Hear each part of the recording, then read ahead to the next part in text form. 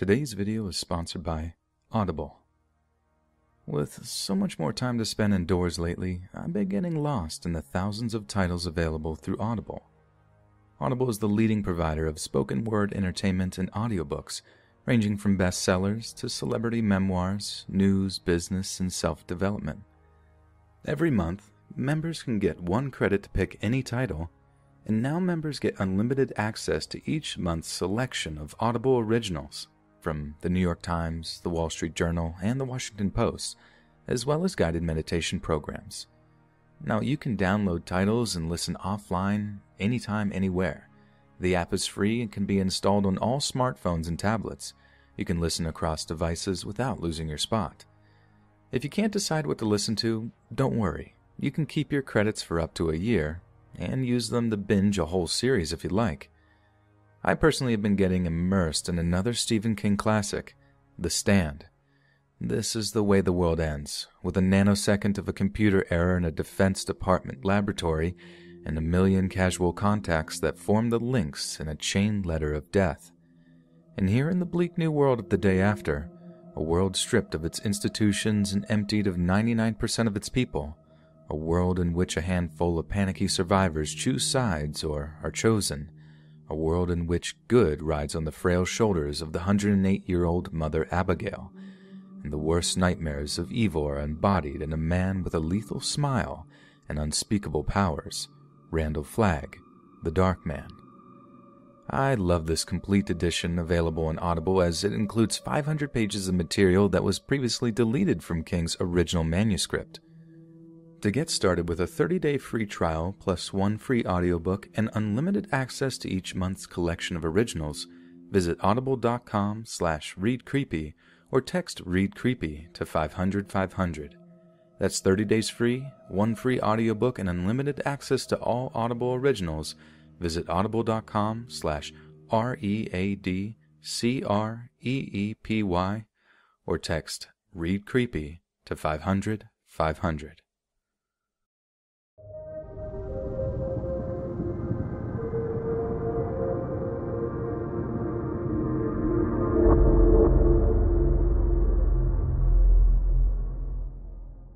Hi everyone, my name is Francisco. I must apologize first because English is not my first language, so I'm sorry for any mistakes there in writing this. I'm from Paraguay, and I live here in the capital city, Asunción. Like many of the countries in the world, we in Paraguay have also been affected by the virus outbreak. Everyone is very worried. They have been wearing masks and buying all of the groceries so that they can stay at home until everything is safe again. But more importantly, the government here in Paraguay has declared a curfew, and people who leave their homes without a good reason can be punished by the police. Also, if you leave your home and you are sick, you can be charged with a crime and thrown into jail. But the problem is that a lot of people here in Asunción are very poor, and even those who work make very little money. That means that both me and my father have to work to support our family. Even my mother makes and sells wicker baskets in her free time to give our family extra money. But that's where the trouble started. When the government here decided which of our jobs were essential and which ones were not. I had a part-time job in the tourism industry, giving guided tours of the markets and historical sites of Asunción. But this was declared non-essential right away after the lockdown was declared. So just like that, I was out of work. My father is a supervisor at a manufacturing plant on the outskirts of the city. So for a while he was still able to bring home money since he was declared an essential worker. But that all changed when he was tested at his job for the virus. When the test came back positive, he was told he would have to go home and isolate himself for 2 weeks before he would be allowed to return to work. This was a disaster for our family, but there was one flicker of hope. The head of my father's department told him that a temporary replacement had been found for him, but that left a space on the factory floor, one that I could occupy for the time he was sick. So every morning for about a week, I would wake up very early, grab my father's ID card, walk out of town for an hour so I could work the line at the manufacturing plant. It was a very boring job. much more boring than my tour guide work, but I was still very grateful to have the chance to keep earning money for my family. My family owns a car that we share, but since money was low and we couldn't afford too much gas, we had to save it for emergencies. That is why, like I may have said already, that I ended up walking 4 miles there in the morning and 4 miles back home in the nighttime. It was tough going, and I was stopped by the police many times, but all I had to do was show them my father's factory ID card, and they would wave me on. But that only worked so many times, and one evening a routine police check led to one of the most terrifying, stressful experiences of my entire life. I was walking at the side of the road, my feet aching after a long day on the line, when I heard the momentary blare of a siren behind me.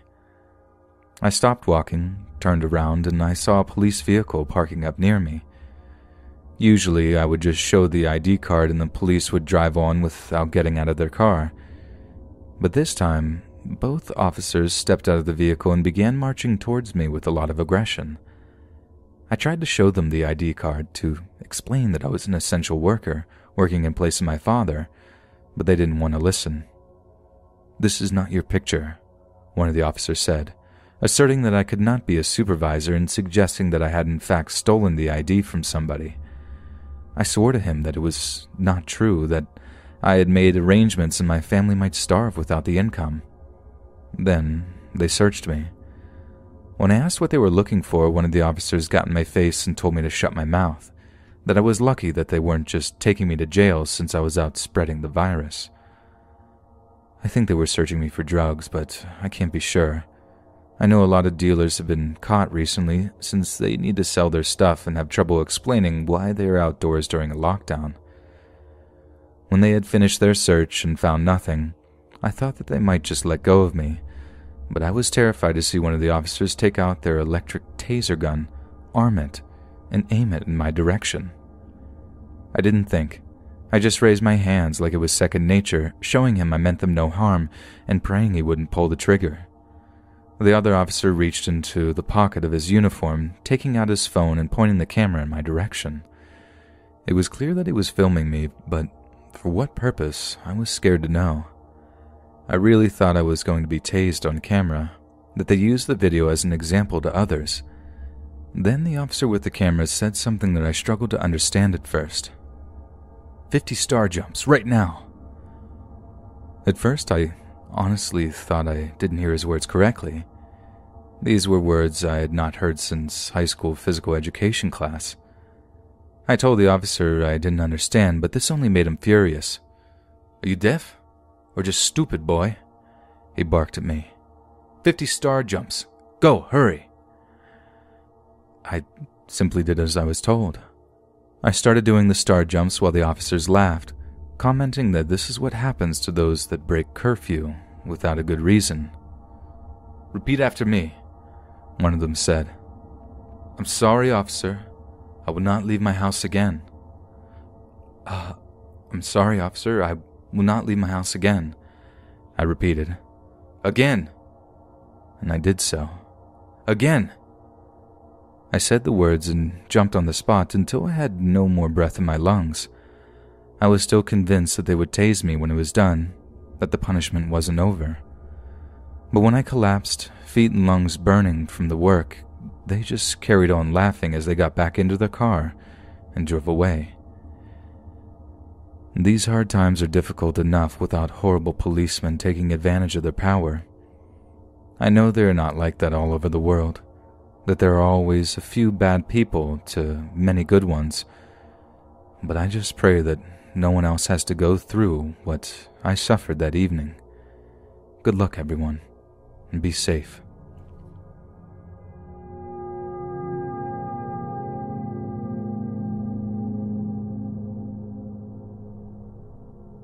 Life can be very hard here in the Philippines. And here in Quezon, the largest city in my country, and the place where I live, life has gotten even harder since one man came to power back in 2016. Rodrigo Roa Duterte. He is often described in the same way as the American president Donald Trump. People say he is a populist and an agitator, but Honestly, our president makes Trump look like an angel. Duterte has been a very vocal supporter of the extrajudicial killings of drug dealers and those that do business with them. I know that certain human rights organizations have estimated that Duterte has been directly and indirectly responsible for almost 1,500 murders committed by what has been come to be known as the Davao death squads.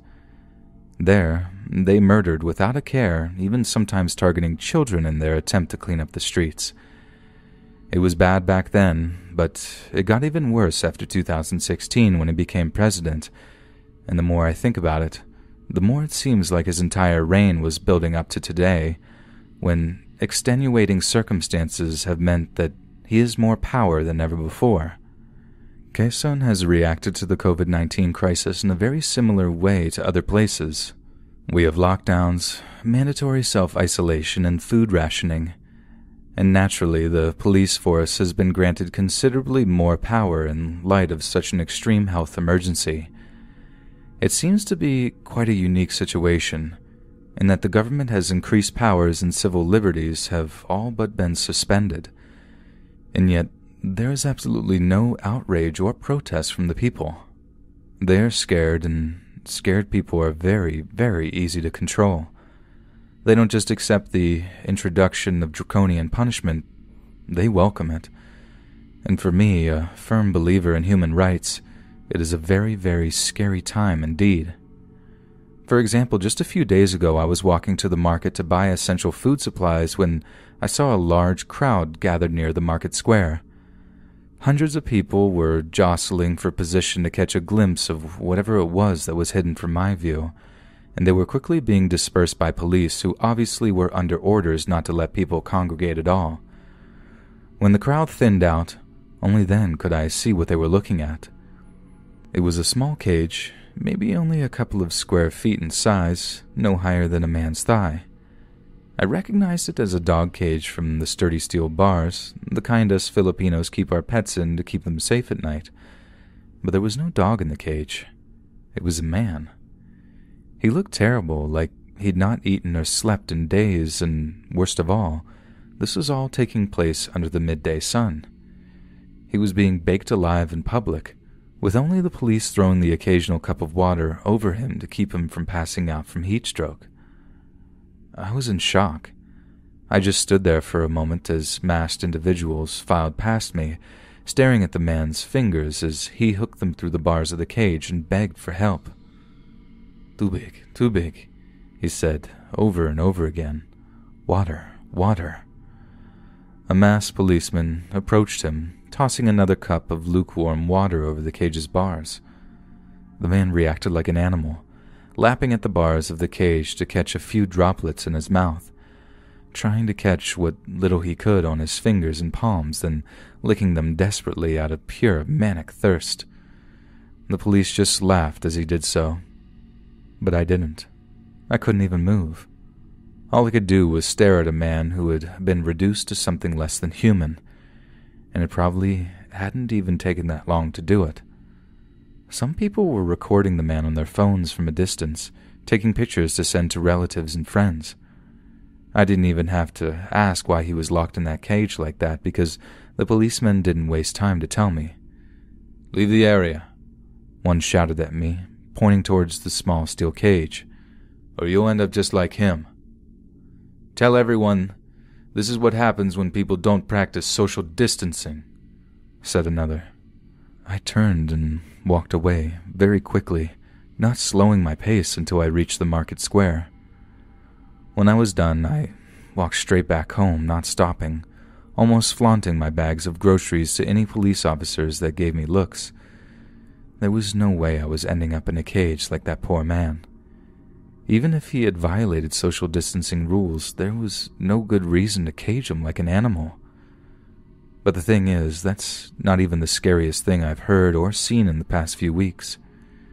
In Cavite province, just south of Manila, 2 small children were forcibly locked inside an actual coffin on March 26th as punishment for violating curfew. In Binondo village, officials arrested 4 boys and 4 girls on March 19th for violating curfew. They forcibly cut the hair of 7 of the children while the one who resisted was stripped naked and ordered to walk home. And these aren't just rumors either. These are things that I have seen videos of on WhatsApp. The Philippines already has a terrible record of criminalizing children, with members of Congress attempting to lower the age of criminal responsibility from 15 to 12, with some having proposed it to be lowered to 9. If enacted, this could put more and younger children behind bars in dangerous detention facilities. And speaking of rumors, in October 2017, Rodrigo Duterte opposed passing a law against so-called fake news, saying that it would be unconstitutional as it can curtail freedom of speech.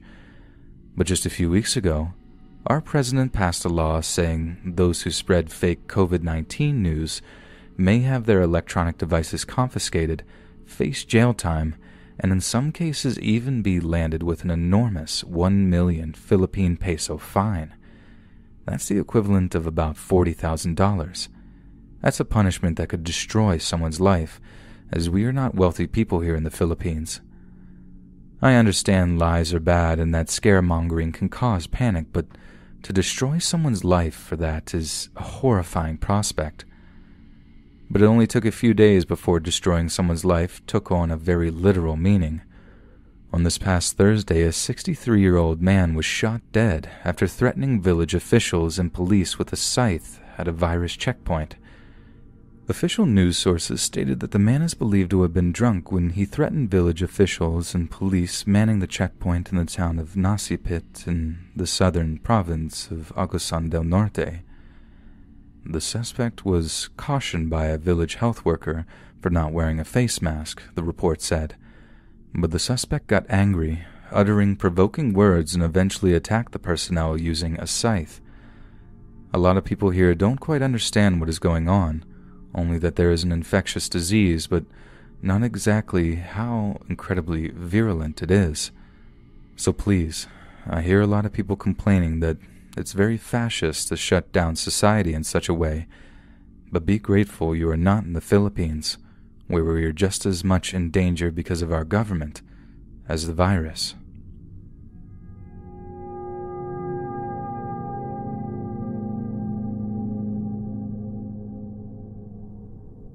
I hope you're not all too stressed in dealing with all this lockdown stuff, and to those who have had troubling or scary stories to tell from their experiences, I'm incredibly sorry.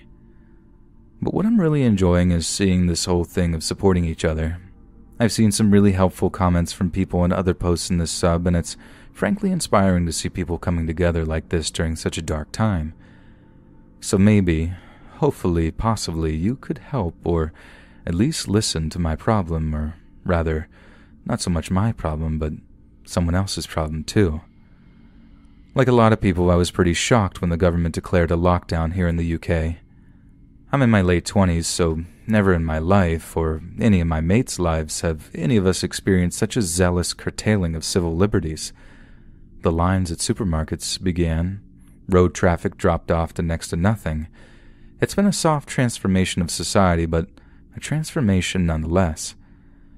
As life changed, so did living arrangements, and one day, I noticed that the girl who lived alone in the flat below me wasn't so alone anymore. I passed her on the stairs at one point, backing off into a corridor to maintain social distancing, but noticed she wasn't alone. He was a harmless-looking bloke at first, quite tall but skinny with a mess of curly, sandy blonde hair. I said hi, introduced myself without all the usual handshaking, and went on my way. Everything was hunky-dory, if I'm being perfectly honest.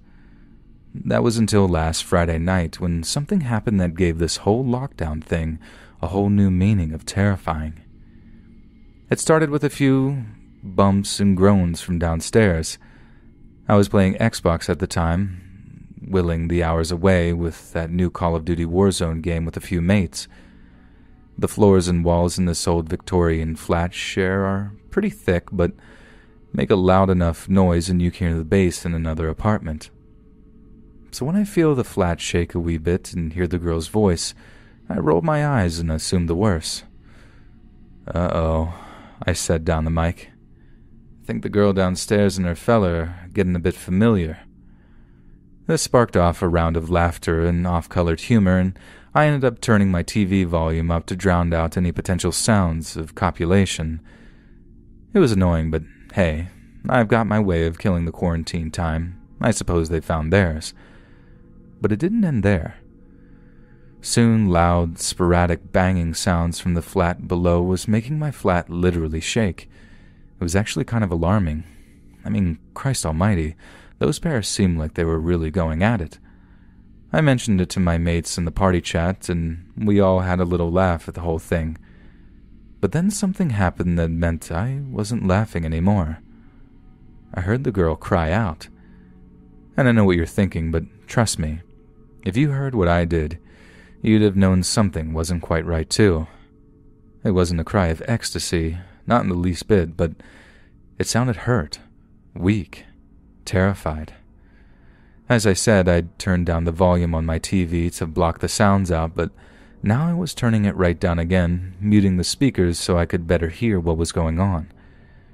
There were voices all right, and they were obviously trying to stay hushed, but you could clearly hear that some kind of heated argument was taking place. I mentioned this to the lads in the party chat, and yet again they made off-colored comments like, "Sounds kinky," just nonsense like that. But I quickly made it clear that this was something else entirely, and that I was actually kind of worried about the whole thing. We're literally talking about the prospect of it being some kind of domestic violence incident when there's yet another loud bang, so hard it makes my flat shake, only this one was followed by a similarly terrified female scream. Then there was silence. My heart is absolutely pounding at this stage.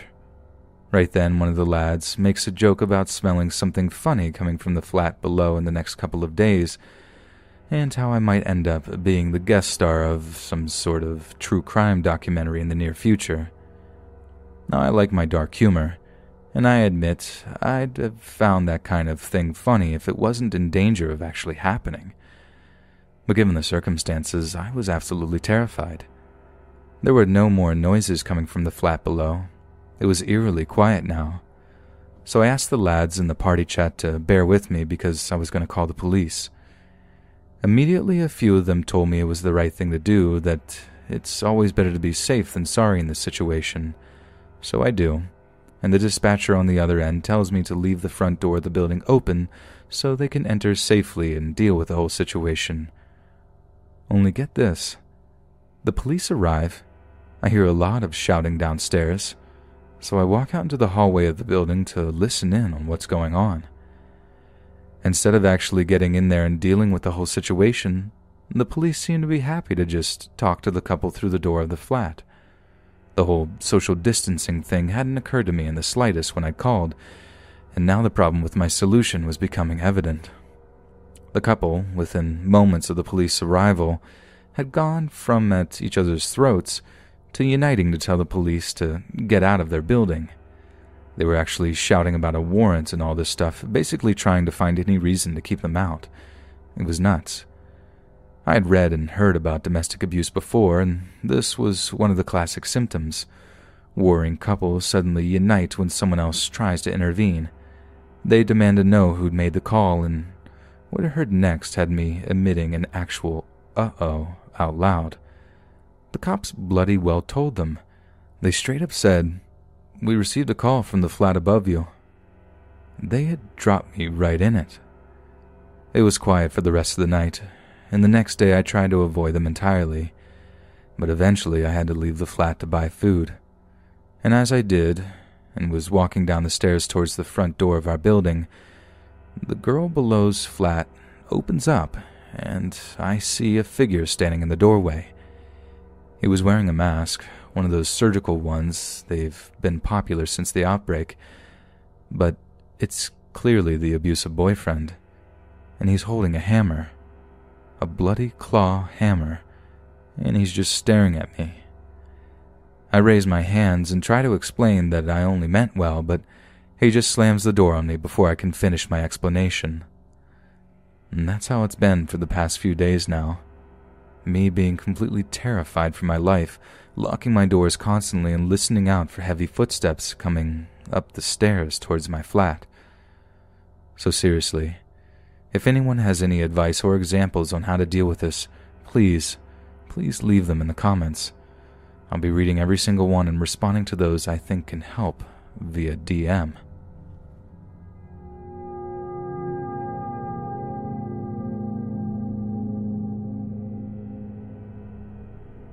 My neighbor Gary has lived across the street from our house ever since we moved in. He's a nice guy, like perennially nice. Never has a bad word to say about anyone, always sees the best in people. He never fails to see things in a positive light and has been a welcome fixture at every barbecue or block party we've ever thrown. But this latest crisis has been pretty hard on Gary and his family, and over the past few weeks I've noticed some pretty disturbing changes in his behavior. Changes that have meant that Gary went from being the Ned Flanders personality clone we love so much to being someone that I'm quite frankly terrified of. I remember when we first heard rumors of a lockdown coming, Gary came over to talk about it. He was his usual jolly self, laughing off the scaremongering coming from the media. But as we talked about a shortage on food and hand sanitizer becoming a reality, he grew unsettled in a way I'd never really seen before. Gary has 2 young kids, but he also has his elderly mother living with him. He once told me he just didn't have the heart to put her in a home, how that seemed way too much like abandonment. Gary was just that kind of guy. At least he was that kind of guy. I only really started noticing the change when he came home one day with a trunk loaded with groceries. Not just the trunk either. The back seat of his SUV was overloaded with paper grocery bags. Some were loaded with meat and vegetables, some stacked entirely full of canned goods. But it was the box full of hand sanitizer that really made me take notice. Gary was the polar opposite of a germaphobe. Like, polar opposite. He routinely ignored the 5-second rule when it came to barbecue items dropped into lawn grass, and was very much of the opinion that letting kids play outside, letting them eat a little dirt from time to time, was just good for their immune system. It'd make them tough in a way that playing with screens just wouldn't. We actually used to laugh at people who kept those little Purell bottles in hip holsters, overly paranoid losers who would drive their cars off a bridge if they really knew how many microorganisms lived in their eyelashes alone. But here Gary was, unloading an entire pallet of hand sanitizer from his truck. "Got some to spare, huh, buddy?" I shouted over from my porch. "Not at the prices I just paid," he replied. Seems innocuous, I know, but if you knew Gary, you'd be just as interested to note that this reply didn't come with a smile or a chuckle. He barely even looked at me as he took the supplies inside. But things only really took a turn for the worse when one of Gary's kids took a tumble while playing in the street outside their house. They were playing on the new bike, riding around in circles when I guess they just lost their balance and fell hard onto the concrete. You could tell it was a bad fall from the way they let out this pained, shocked cry before bursting into tears. My wife was out on the porch at the time, sipping an iced tea, and saw the whole thing. I had heard the scream, but wasn't sure what happened until I saw my wife grabbing the first aid kit we keep in a kitchen cabinet. I followed her outside into the street, but as she approached Gary's kid, the man himself was stood in his front doorway.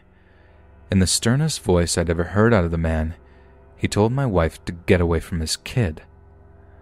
I guess she understood what he meant. As she stopped just short of the crying child, took a few steps back, and then slid the first aid kit across the concrete in her direction. Gary's other kid was old enough to know what that first aid kit was, but as he tried to pick it up off the ground, Gary erupted at him to not touch that frickin' thing and to get back inside the house. My wife apologized for her hastiness, but assured Gary she had the best of intentions. And for the first time in 4 or 5 years since we'd moved into the neighborhood, I actually found myself getting angry with him. He didn't even acknowledge my wife's apology, giving us both a contemptuous look as he closed and locked the front door behind him. A few days later, we saw the same kid who fell wearing a makeshift sling and looked pretty miserable. It took us a while to put two and two together, but we did, and we realized that Gary hadn't, nor had any intention of taking his kid to the hospital to get their arm looked at by a doctor. It was only then did it really hit me just how bad this whole pandemic thing was affecting him. He wasn't just taking precautions, as the rest of us were. He seemed to be going full-on survivalist, like the guy's entire personality had shifted over what was apparently just the course of a week or so. It was disconcerting, to say the least. Then, just a few nights ago, my wife shook me awake to tell me she could smell something burning. I literally fell out of bed thinking she was telling me our house was on fire, but she assured me it wasn't, and that she could just smell something. As my senses came to life, I began to be able to smell it too, this acrid, smoky smell that was obviously something being burned. It only took me one look out of our bedroom window to tell me where it was coming from, an orange glow emanating from across the street. There was a fire in Gary's backyard. The smell wasn't just bothering us either. Almost every bedroom light of every house in the block was switched on, and I could see some similarly irritated neighbors floating by their windows, trying to find out where the stench was coming from. I decided to just suck it up, go over, and ask him to put the fire out. God knows what he was burning, but I knew from the smell that it wasn't healthy. But no sooner had I crossed onto Gary's half of the street, he appears from his backyard gate. At least I figured it was Gary. I couldn't see his face. It was covered up with one of those old Gulf War-era gas masks, the kind with the big round glass eyes that made him look more simian than human. That, along with the 12-gauge shotgun that he had firmly in his grip, sent a shiver of fear running through me. "Get away from my house, Martin!" His words were muffled by the mask, but it was clear what he said. "Gary, buddy, that fire's—" "Get away from my house, Martin!" He never called me Martin, always Marty. It was the first time I'd ever heard him call me by my actual name. I just did the smart thing. I backed off, hands raised, slow enough to keep him from freaking out and shooting me dead right there in the street. I haven't talked to or seen Gary for the past few days, and I'm more than willing to give him the space he and his family need, if that's what it takes for him to stay sane. But please, if any of your neighbors are suffering right now, please reach out to see if they're okay, if they need anything at all, even if it is just for you to keep your distance. I'm sure Gary will be fine in time when all of this stuff is calmed down. I hope he returns to be the man I once knew and loved.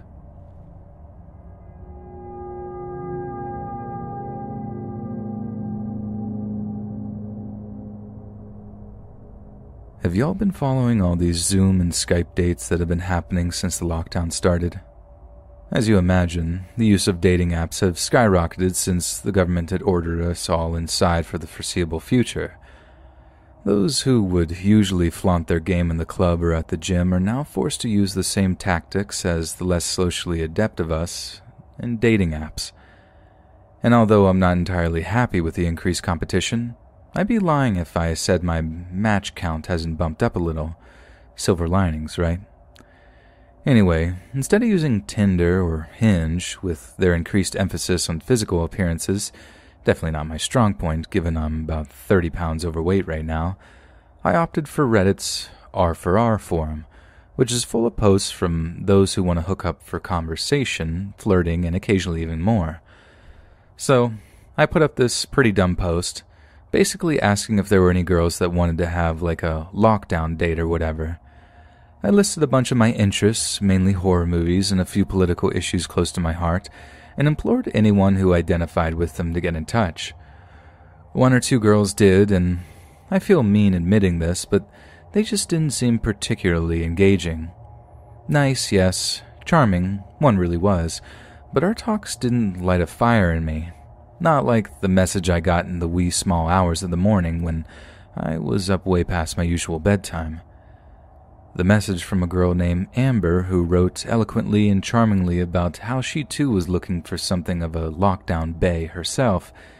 She was highly politically involved, as she put it, which definitely sparked my interest, in sharp comparison with the two other girls who wrote back to me who didn't seem interested in politics. She was also extremely intelligent. The way she was able to articulate her thoughts was something I had rarely encountered in online interactions, which is also why I was so shocked when I found out she was only 18, 11 years my junior. Only, when she described herself, I started to get suspicious. She seemed perfect. Too perfect. She told me she was 5'7", Asian American, fit, and toned from yoga and spin class. In her own words, she was pretty cute. Catfish was the first thought that came to my mind. There was absolutely no way a girl as cute-sounding as that would be getting in contact with me, so I just made a joke about it. Well, a joke that wasn't really a joke. I basically called her out on it. How she didn't have to pretend to be some hot Asian girl just to get my attention, not with the kind of conversational skills that she did. The next message was just a link to an Imgur photo. A risky click, if ever there was one, as there was absolutely nothing in the way of a caption to clue me into what the picture was of. But I suppose curiosity just got the better of me, and I just clicked. For those that don't already know, a verification photo is when a person handwrites their username or other pertinent information on a piece of paper to prove that they are indeed who they say they are. And yep, you guessed it, the picture was verification. As it turned out, Amber was exactly who she claimed to be. Young, Asian, and impossibly gorgeous. I mean, I was literally stunned when I saw that picture of her. I just stopped and stared for what seemed like minutes. When it came to returning the favor, I was terrified.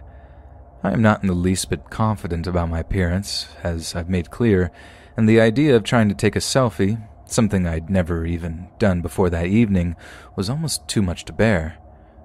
But I did it anyway.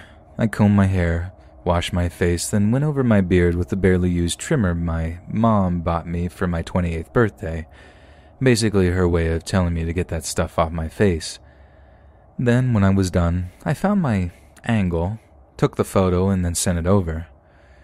The suspense, the raw suspense, oh my god. I honestly think the last time I was that nervous was before my first date I ever went on as a 17-year-old in high school. I'm talking that heart-racing, sweaty palm, time-slowing down nervous that makes you feel sick to your stomach.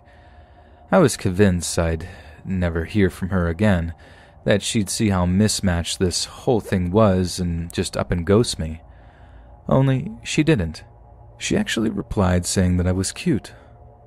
That was 3 weeks ago now. We've talked every single day since then, sometimes having multiple hour-long phone calls that run into the wee small hours of the morning.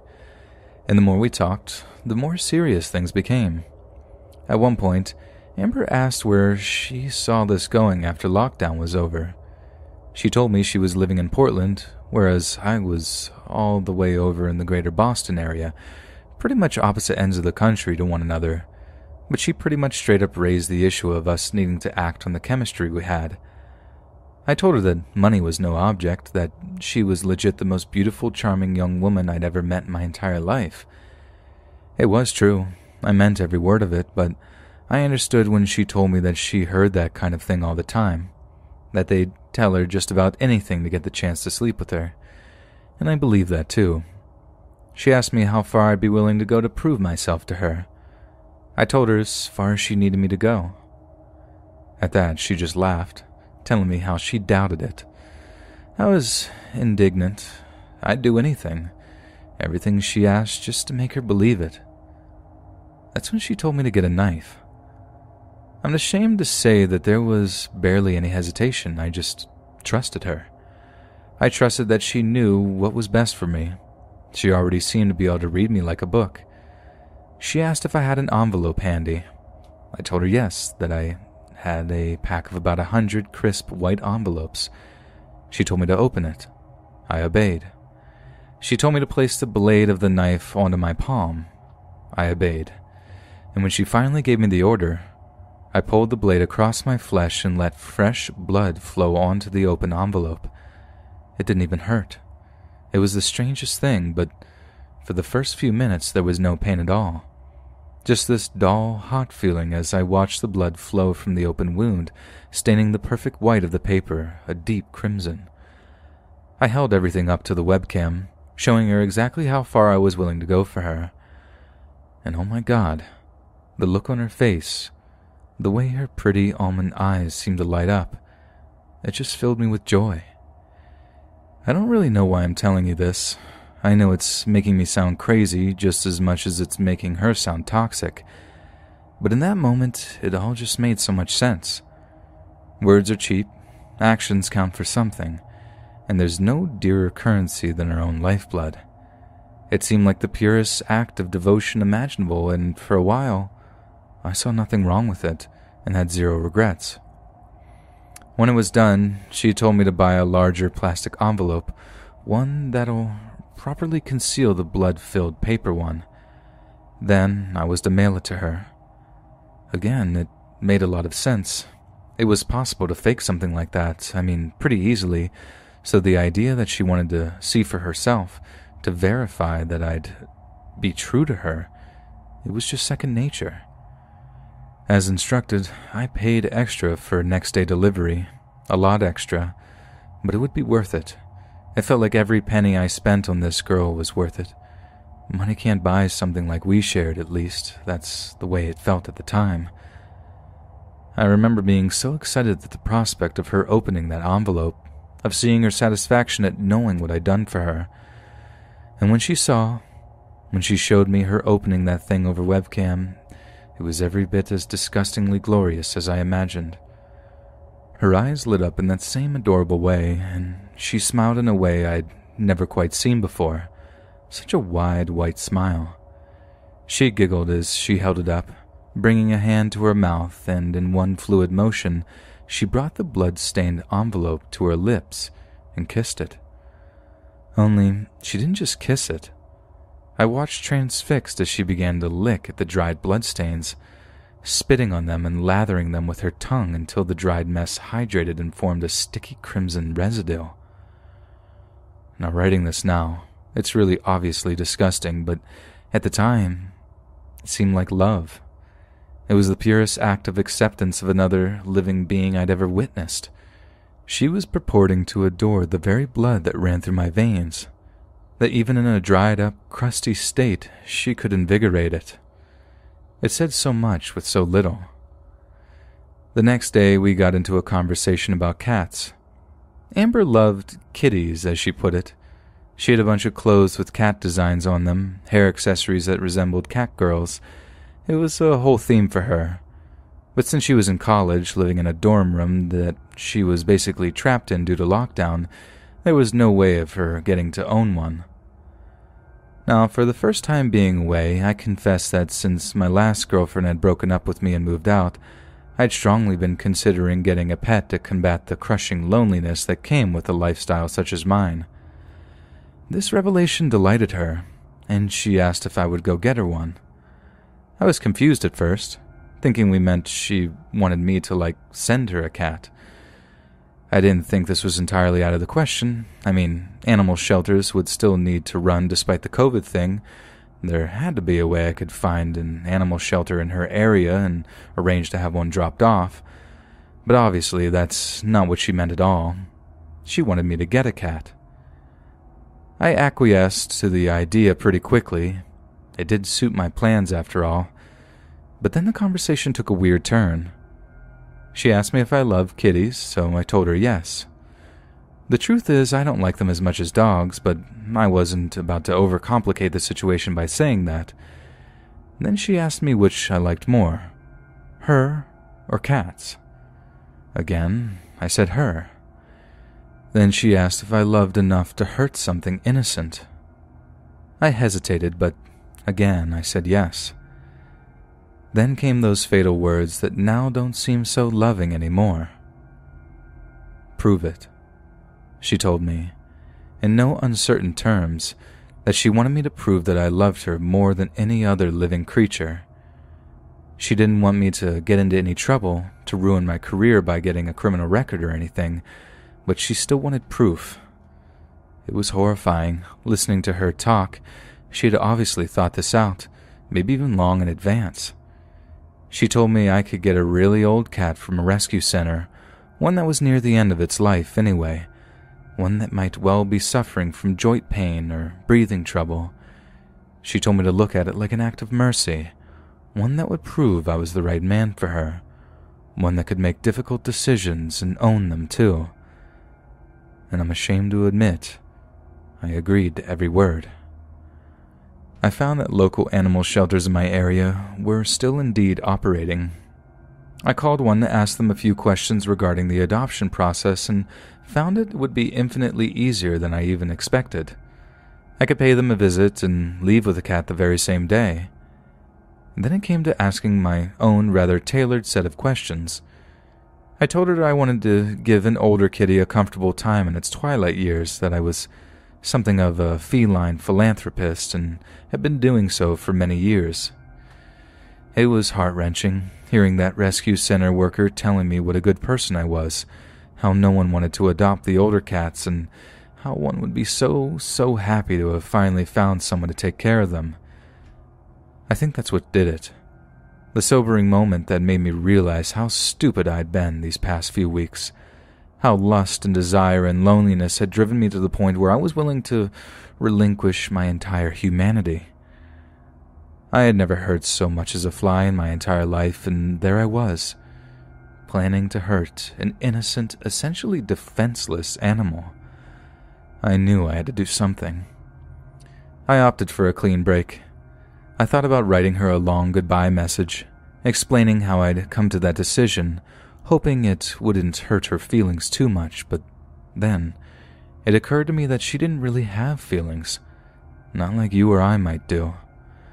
She had a fixation on what she could do. It all made sense in that context. She got off on power, on manipulation, and any way she could achieve that was justified. I blocked her on Discord, deleted the email account I'd used to send her long stream of consciousness letters from. It hurt. It hurt really, really bad at first, but once I told myself she'd easily find a new partner, a new victim, the decisions became much easier to deal with. So please, people, learn from my stupid, short-sighted mistakes. Don't let this lockdown loneliness get the better of you, because there are people out there, bad people, just waiting to exploit it.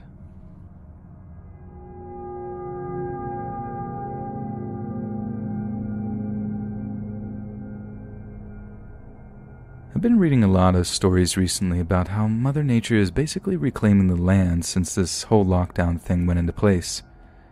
In particular, one story that comes out of the UK which talks about how a giant herd of wild goats has essentially taken over a small Welsh town. It's pretty charming, detailing how these rare Kashmiri goats have seized the opportunity that's been presented by people staying indoors to roam down from the hills to wander around neighborhoods, devouring the contents of flower boxes and front gardens alike. There are also those stories about the swans returning to the canals out in Venice Beach, but you can go read up on them yourself, as I've got a point to get to here. Okay, so little side note here. Has anyone else noticed how nice the weather has gotten since the lockdown started? God, it's been so frustrating. Shut indoors while the weather went from gray and windy to warm and sunny like, well, must have been a matter of days. In all my life, I've honestly never seen spring slam into winter with such a dramatic transition. It's been tough on my little girl, too. She's been dying to get out to the local park to play on the jungle gyms, and telling her no, not to mention explaining why, has been harder and harder as the weeks have gone by. I can't tell her the truth because I know it would absolutely terrify her.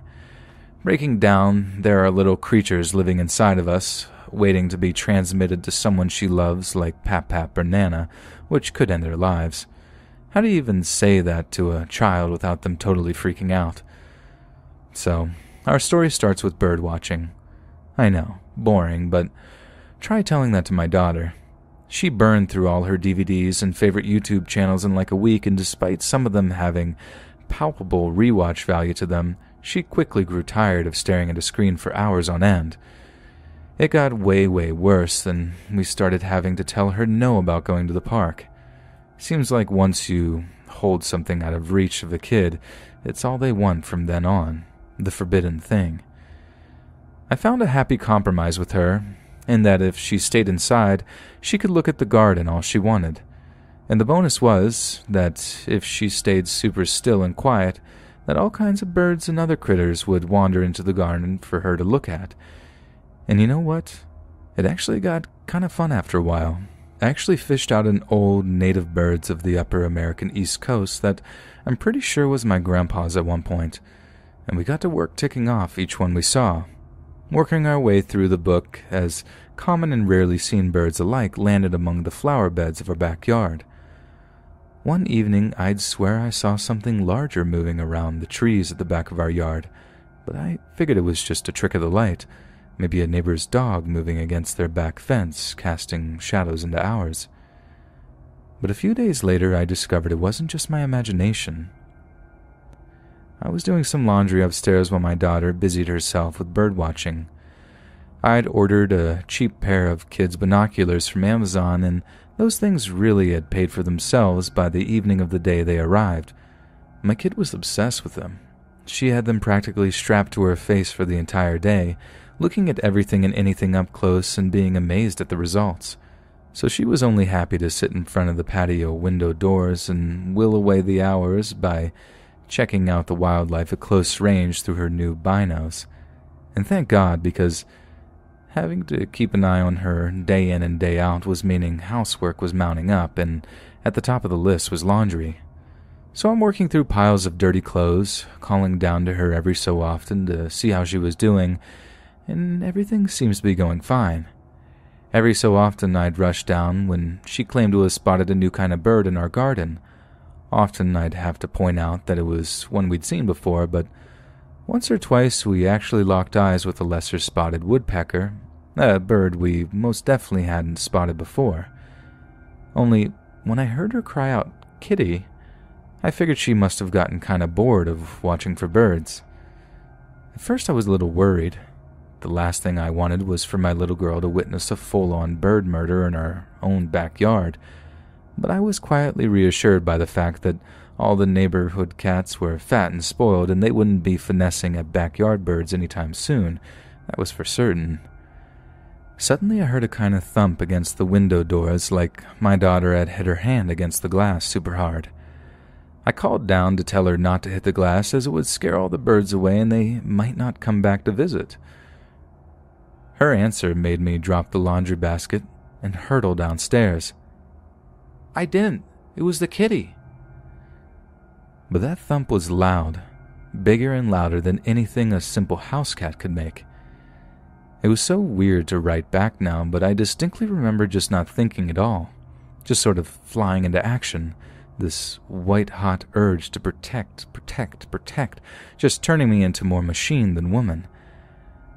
And what do I see the moment I turn the corner into the living room? I see my daughter, standing at the glass doors, staring at an actual mountain lion in the face. The huge cat had its paw half cocked, as if I didn't already have an idea that it was the one making that banging noise against the glass. I ran toward my little girl with such speed and aggression that the mountain lion jumped back for a second. The inherent danger of the situation, danger that she seemed to be completely unaware of previously, caught up with her and hit her like a freight train. She started bawling, screaming, realizing in a white-hot moment that Kitty didn't want to play. Kitty wanted to rip and tear. That the kitty wasn't a kitty at all.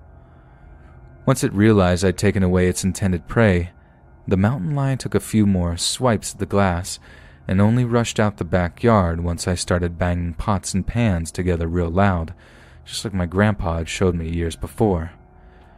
I guess this was just a long-winded way of saying to keep a real close eye on the woods and green spaces when this lockdown is over.